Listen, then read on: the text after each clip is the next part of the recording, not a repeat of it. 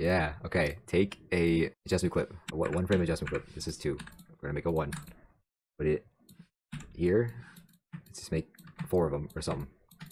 First one, media in, edge detect, mode, grayscale, whatever color you want. Bam. Next, scan lines. Like that. Frequency, whatever. All right. Next one. It's gonna be this displace with the fast noise. Add a displace. Add a fast noise. And go to the fast noise. You're gonna put the contrast up. You're gonna scale it all the way up. Actually, just get rid of that.